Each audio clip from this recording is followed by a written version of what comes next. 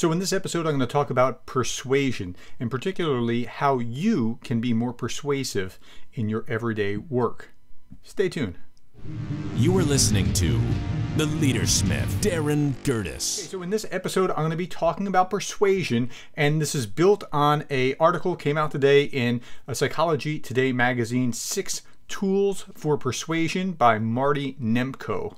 Okay, so we all want to be persuasive. We all want to be more persuasive. If you're at work and you have some managerial or marketing responsibility or something, you want to get things done. You want to convince others that what you're doing is something good or useful or whatever. So Dr. Nemko gives us a number of examples of how to do it, and I think he laid it out very nicely, but he used, it's in Psychology Today, so he used all, like psychology kind of language, and I'm going to try to convert that to examples that we can all kind of get our minds around, and then you can use it at work or wherever you're trying to employ these persuasion techniques. Okay, so he starts off by saying whether we're speaking to a person or a group, we all want to be persuasive. Of course we do. And he said there are a number of ways that we can do this. And he has 6 tools. The first one is appeal to core values. And when he says appeal to core values, he said this, quote, the values could be broadly held, such as merit or effort or beauty. Or the values you want to appeal to might be more specific to your audience. So broadly held, yeah, I mean, if you can tap into something that we all kind of agree on, you're going to be more persuasive. We already agree. We're giving you the benefit of the doubt. Now, the specific is specific to your situation, like what is your work culture, or how do people in the audience that you're speaking to, how do they see the world? And if you can tap into core values, whether they're general or specific to that culture of group of people that are that you're appealing to, it's going to work better. So I've given this example in class for years. You can be in the Marine Corps or the Peace Corps, but you can't really cross those over very easily, right? The values, the specific values of the Marine Corps, it's probably pretty different than the specific values of the Peace Corps. So you want to speak the same language as the people that you're trying to persuade. Now, along these lines, he's saying, talk to the audience that you're trying to persuade in language that they understand, like politicians. They tend to talk to their base, right? They don't tend to spend a lot of time. Have you noticed this? Politicians, like if you're a Democrat, you're not spending a lot of time trying to convince the Republicans of the brilliance of your Democratic ideas and vice versa.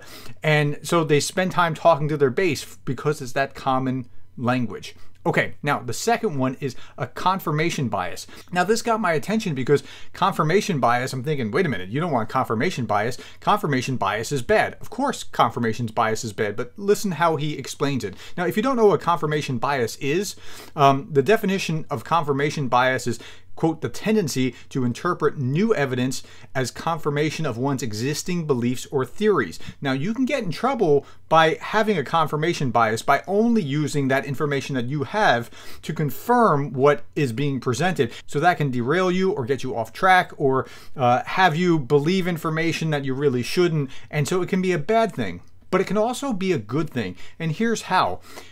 He says this, quote, it's easier to persuade people to adopt your idea if you point out where it's consistent with what they're already doing. So if you're aligning or linking or trying to say, well, you already believe this, so this is like that.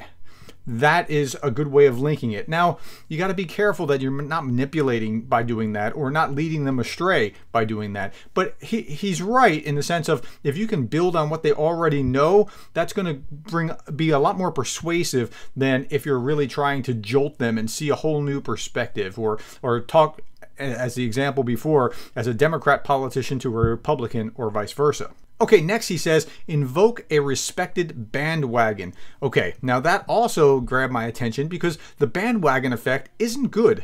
Here's the definition of the bandwagon effect. The bandwagon fallacy is also sometimes called the appeal to common belief or appeal to the masses because it's all about getting people to do or think something else because everybody else is doing it. Okay, so that's the bandwagon effect, and you don't want to use it to derail and get people thinking something that they shouldn't be thinking. But if you're trying to be persuasive, again, aligning or linking what we already know is not a bad idea or a bad strategy as long as it's truthful and you're going the right direction with it.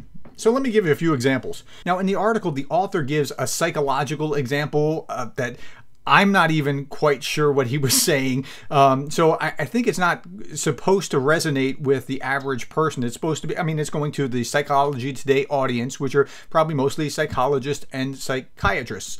So let me give you an example, because he's giving a controversial issue in psychology.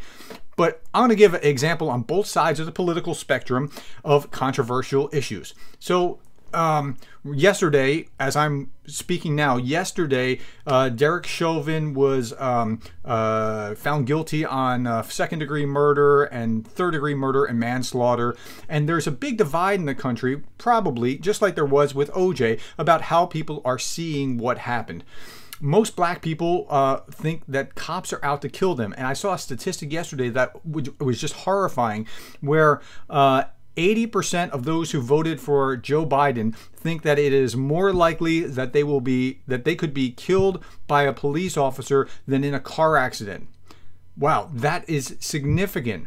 Now, not to diminish that feeling, because I believe that they actually feel, I believe that they actually see it, but the statistics don't bear that out. Okay, and we'll come back to that later. Now, on the other side of it, it's almost a mirror image of those that think that they would be likely to be killed by a police officer over a car accident. It's almost a mirror image if they voted for Trump. Okay, so black people who voted for Trump have almost opposite views of black people who voted for Biden on this particular issue. Now, let's go to another example. Conservatives and face masks. You know, conservatives are much more reluctant, or they push back on face masks and that kind of thing. Why? Well, again, it's that political thing. Liberals are, you know, they're showing their pictures with their face masks, and it's a virtue signal for liberals to be wearing the face mask. It's kind of a virtue signal for some conservatives to be not. Why? Because they're looking at political freedom, not so much the disease, and they're skeptical of government, just like black people tend to be skeptical of police. So now these are very different, but now what would happen if I invoked, talking to the black community, a conservative commentator? Well, you know that Candace Owens says, they would laugh me out. But if I invoke somebody who they listen to and trust about that, and it's moving us the right direction, that is going to be helpful. Same thing on the other side with the other issue. So the next one was rhetorical jujitsu. Okay, he said, use your audience position to support your contrary position. And then he gives you another example of that psychological example that I'm not going to use. But let's go and look at what I just gave with the black and cops, or with conservatives and face masks. In the article, he says, if you're trying to change their mind, you might say something like, you're right, it's often important to understand blank, and to that end, we've generally found blank. So let's look at blacks with cops. Yes, it turns out that there's a higher percentage that are killed by cops within the African American community and the white, as opposed to the white community. But does it go as far as you fear? I mean, is it the same as the statistics for accidental deaths? And then we can start to unpack it and talk about that and have a conversation. And this could work the same way with face masks. What if the governor, instead of issuing a mandate, gave an example of, hey, look, personally, I think that you ought to wear face masks. We know that face masks don't have a great effect on you, but they have effect on others, and we want to be good citizens, so I'm asking you to please wear this face mask. That would signal something to conservatives. They're not having their rights taken away, and they wouldn't be so agitated about it. So you can, if you're trying to change people's minds, you want to build on what was coming before and add to it. Okay, now the last thing he said, or second to last thing, was sandwich the controversial. Don't make that your last point. Make it the second to last point. Say something they agree with, then bring in that controversial thing, but also end with something that they agree with. So if you work that in the proper sequence, it'll be more likely to have an effect. And finally, he said, end inspiring. End with an emotional story or an appeal. But a story is going to have a very different effect than, you know, telling statistics or just trying to make a logical argument. We identify with stories, and stories are persuasive. Okay, those are the 6 topics, and if you add these, and they're like Legos, you don't have to use each of them, but if you add each of these 6 pieces, you're much more likely to be persuasive. And that brings us to the quotation for contemplation for today. It comes from Aesop of Aesop's Fables. Aesop said, "Persuasion is often more effectual than force. If I force you to do something, you could still be sitting down on the inside. But if I persuade you, you're going to voluntarily sit down because you want to, and then it's going to stick. I don't have to worry about what happens when I leave. Okay, so that's all that I have for today. Thank you for your time and attention. I hope that helps you become the kind of leader that you would want to follow.